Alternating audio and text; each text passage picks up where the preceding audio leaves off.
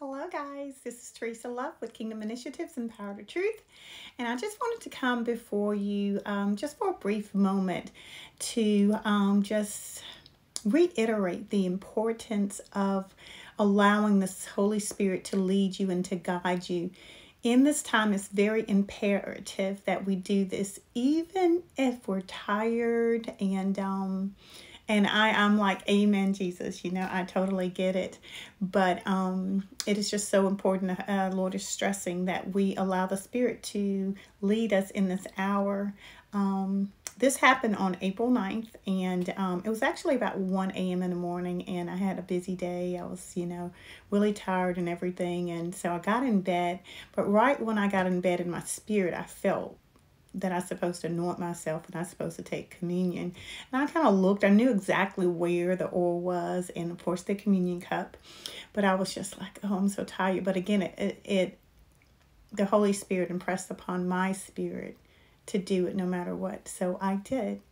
And as soon as I got back in bed to lay down, I see this vision of this big wolf and these people walking beside it. And it's like they were looking, trying to find me, but they couldn't because I was sensitive to the Holy Spirit and the blood of Jesus covered me and the anointing.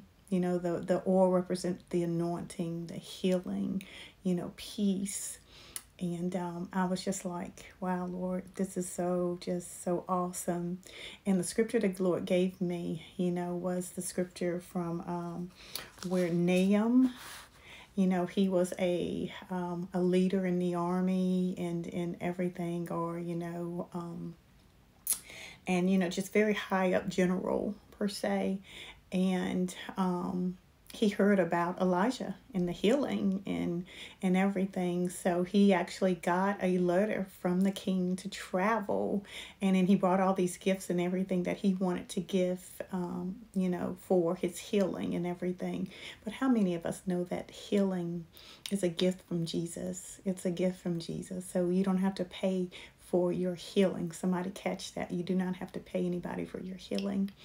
But when he got there, the king, like that he went to, he tore his clothes. He was like, who am I to heal someone of leprosy or whatever? But Elijah, the prophet who has a direct contact with the Lord, knew he would be coming.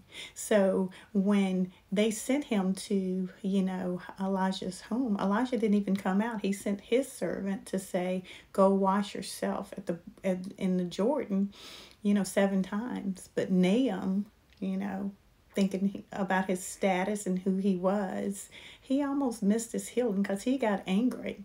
It's like, how dare he not come out and meet me face to face? But then the wisdom of a servant girl, that's why we have to be very careful who God uses to bring the word, because we don't know who that person is that will have a word that will protect you, protect your family, bring healing, bring life.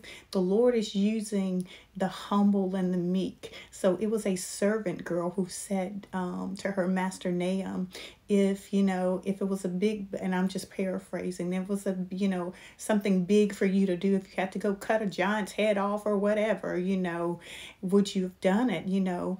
All they're saying is just go wash in the brook Jordan, in the river Jordan. And of course, he's like, the Jordan was, dirty or whatever to him, why not wash in the, and again, I'm paraphrasing here, the big Nile or whatever. However, he went and he actually did what the Elijah had told him to do finally, and his healing was instantaneously. But then he wanted to give gifts and everything, but Elijah said, no, I will not take anything, because he understood that was a gift from God. That was the glory of God.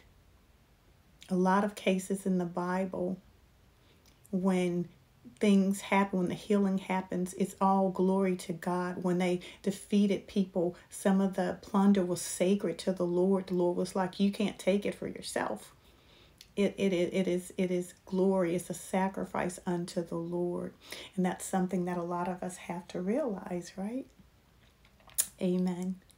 So in this case, So, yeah, how many of us know that we can have people that surround us that can actually work beside us and say that they're learning from us, but truly don't understand where you are in the spirit, don't understand God's ways, even though they've like, again, they're supposed to be gleaning from you, but they truly don't understand God's ways. So that's why it's so important, again, to know who labors amongst you.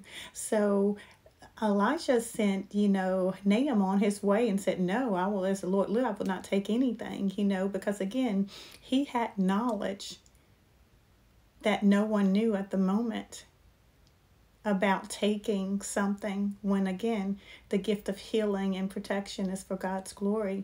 But he had a servant, I think it's Gehazi or something like that, who took it upon himself to run after the blessings that belong to the Lord. He ran after, and when Nahum saw him coming, he lied and was like, there were two people that were coming that needed clothes, and if he could just give them 2 silver coins or something like that. I'm paraphrasing. And of course, Nahum said yes. And then the thing happened is when he got back to Elijah said, where have you been? And he lied. Oh, I haven't been anywhere, Master. He hid the stuff. So many times in the Bible, you hide the things thinking that God doesn't see and God knows all. And Elijah said, did you not know my spirit went with you? Because I've poured into you. But then also I have a connection, a vertical connection with the living God. He talks to me. He's my master. And he said, it reminds me of Ananias and Sapphira when they lied to, was it Paul, Peter? I think it was Peter. I'm not sure. You guys look it up. Where they lied about, selling everything and giving everything, which they didn't have to lie, but they did. They lied to the Holy Spirit. And that's something that's happening in this age. We're not going to be able to lie and get away and ask God's forgiveness and everything. God is saying, no, you got to come up to a higher standard. You have to come up to a higher standard of righteousness and holiness in this hour, because we cannot, God is not playing, number one. God is not playing. So Gehazi, basically, when he took those gifts, those clothes and everything, in the spirit, he connected himself with that leprosy that Nahum had. And Elijah said, all the days of your life, through your family, will have leprosy. Yeah. So we have to be very, very careful and be sensitive to the Holy Spirit. This is not fear. This is training. This is training. And I was so grateful because warfare has been like off the chain.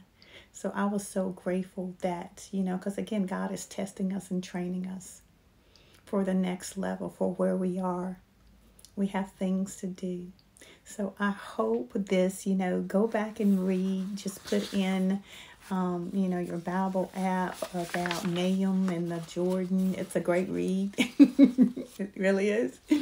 And just, sit with the Holy Spirit as the Holy Spirit just, enlightens you, Oh yeah, just like the blind man at the, when Jesus healed the blind man. Thank you. It's John 9:7. It says, go, he told him, and wash yourself at the pool of Siloam. And the man went and washed himself, and he came out seeing. So being sensitive to the Holy Spirit in this hour could be your healing. It could be your deliverance. It could be whatever we need. So again, be sensitive. God is moving and God loves you. I love you too. Again, this is Kingdom Initiatives with TeresaLLove and Power to Truth. And I hope this message blessed you and has given some keys to the kingdom right in this hour that you can use. Amen. God bless you.